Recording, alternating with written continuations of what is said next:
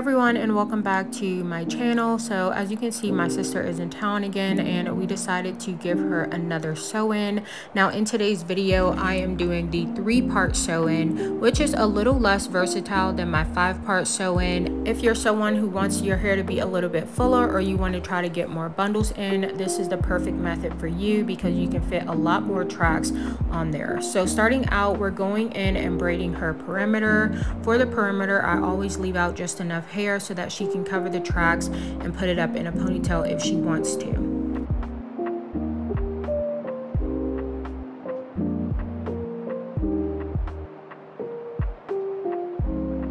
Now it's time to section off the hair, so I'm splitting the hair in half.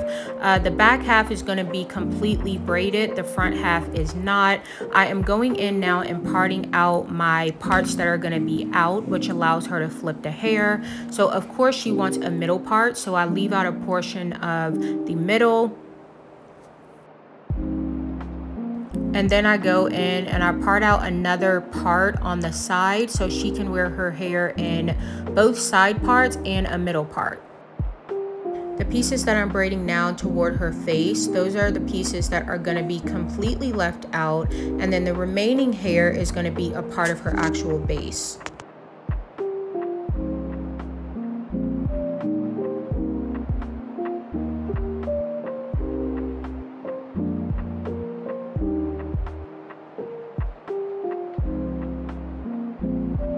So again, the pieces that are left out are going to be the pieces that tracks are attached to. Now let's go in and actually braid down the foundation. If you guys don't know, I braided down quite a few foundations. The lady who I run her social media for, she asked me to kind of come in and braid down the foundations for people's wig install. And what I found after doing all that is that the straight backs are going to be the flattest method. Now, I don't know what it is about the beehive that I just don't like, but I feel like when you have the beehive versus straight backs, when the hair tends to grow out, if your beehive is in the top portion of your head, it's going to grow up, making it look more bulky versus the straight backs. As a result, I'm going in and comb rolling her hair straight back. Now with the first portion, I like to do one going around the perimeter and I connect it to that braid like so. Now with this braid is going to be completely left out because we're going to tack it down in that portion. With the remaining of the hair, we're just going in and doing straight backs, connecting the braid, straight backs, connecting the braid.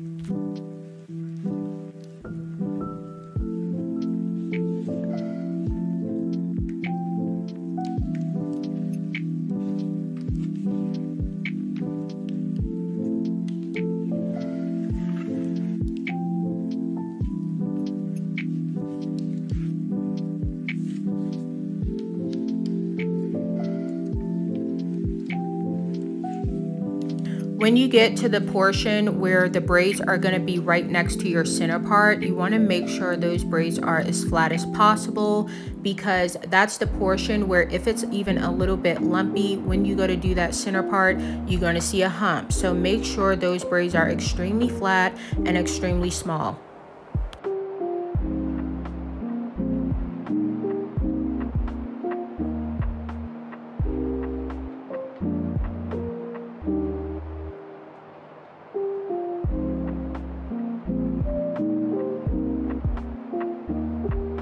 Okay, so this is what the first half of the head is looking like. I'm going to do the other half completely just like this.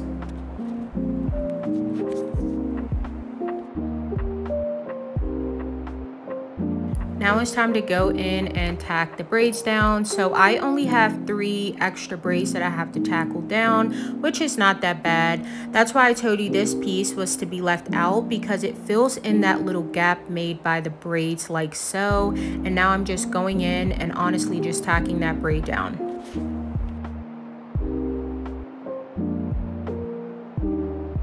One of the things that I hate the most is when people tackle their braids on top of a cornrow. That is my absolute pet peeve. I hate that. What I decide to do instead is use the gaps in the braids to tackle the braid down. That way when you go and lay tracks on it, it's a completely flat base instead of having all these lumps.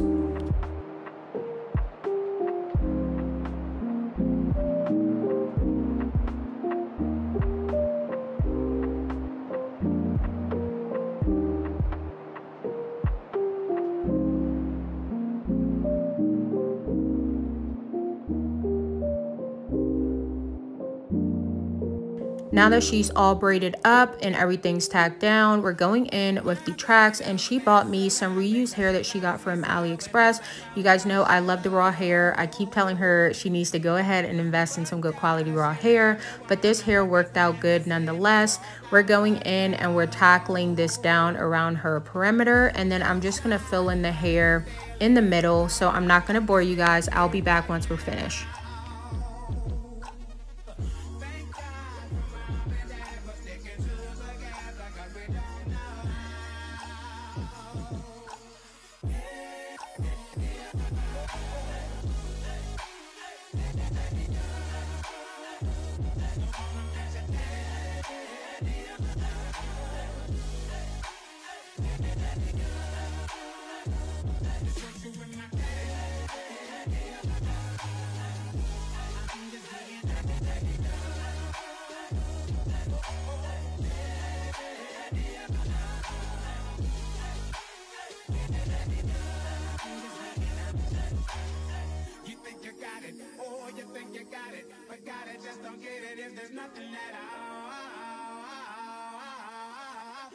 Together, oh, we've been together, but separate's always better when there's feelings involved. It's what they say is then what makes, then what makes, then what makes, then what makes, then what makes. Things take me up high, you'll never know. So won't you stay here by me? Things take me up high, you'll never know. So won't you stay here by me? So won't you take me up high, you'll never know. So won't you stay here by me? Things take me up high, you'll never know. So won't you stay here by me? Touch me with your fingers. So everything is sewn in, and now I'm going in and taking out the remaining of the hair that I had braided up, which included the perimeter and then those two braids up front. So her hair is crinkly because it was blow dried, so I'm going in and flat ironing all the pieces that are left out.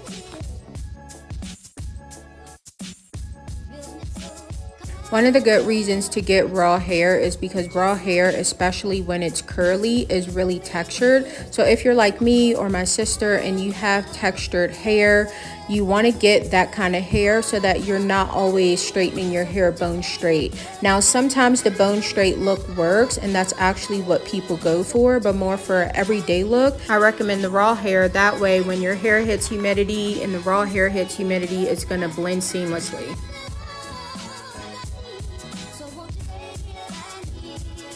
Okay, so we have everything straight and all the hair sewn in. Now the way to get your sew-in to blend seamlessly is to go in and cut layers in it. So that's what I'm doing now. I took her length up about 3 to 4 inches, and then I'm going to go in and cut layers. I like to do this because it blends your hair along with the hair extensions, especially when they're different lengths.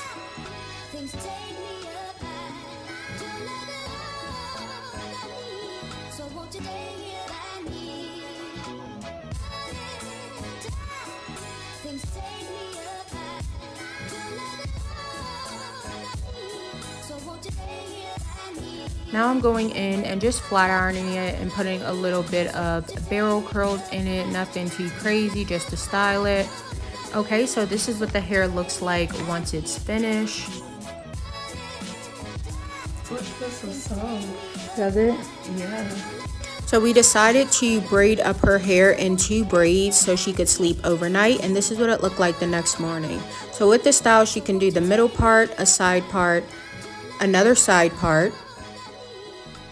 She can do an updo, and she can do a half up, half down like so. All right, that's pretty much it for this video. I'll see you guys in my next one.